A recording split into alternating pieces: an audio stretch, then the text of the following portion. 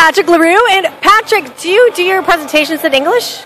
No, well, I'm from Montreal, Quebec, so about 80% of my work I'll be speaking in French. Maybe 10% of it would be bilingual presentation because they have teams coming from all across Canada, so they want me to speak a little bit in French. And the 10% of my presentation are in English.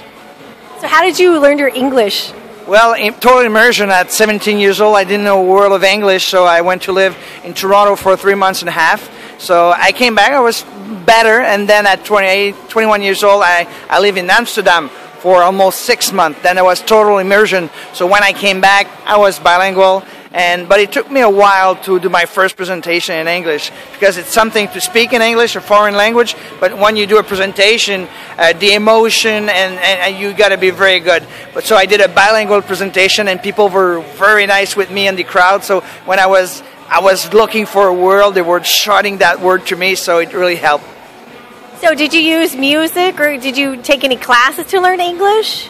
Yeah, of course we took classes when we were at school, but you cannot talk because all my friends, my neighborhood, my family, I don't get to speak English when I'm home. I mean, the only time I get to speak English is when I come to those conventions, or maybe a client that will call me up a couple of times a year. But yes, I don't get to practice my English at home. So yeah, so you gotta, total immersion is the best way if you want to learn a foreign language. So you were mentioning you had some American TV? Yeah, one of the first things I did before I went total immersion, I watched Family Tie and Night Courts. There was 2 comedy shows, like half an hour back to back every single night. And at the beginning, I didn't understand much, but it was funny. And after like 6 months, I was beginning to understand what they were saying. So yeah, there was my first English moment, was Family Tie and Night Court.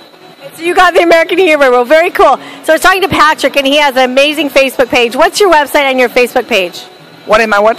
What is your website and your Facebook page? My website is patrickleroux.com, and the Facebook page, we're up to almost 18,000 people now.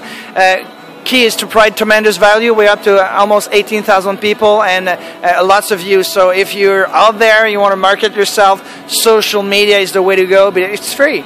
It's free. It only takes discipline, maybe 20 minutes per day, and just put tremendous value out there. People will click, they will share, and your phone will ring. Thank you.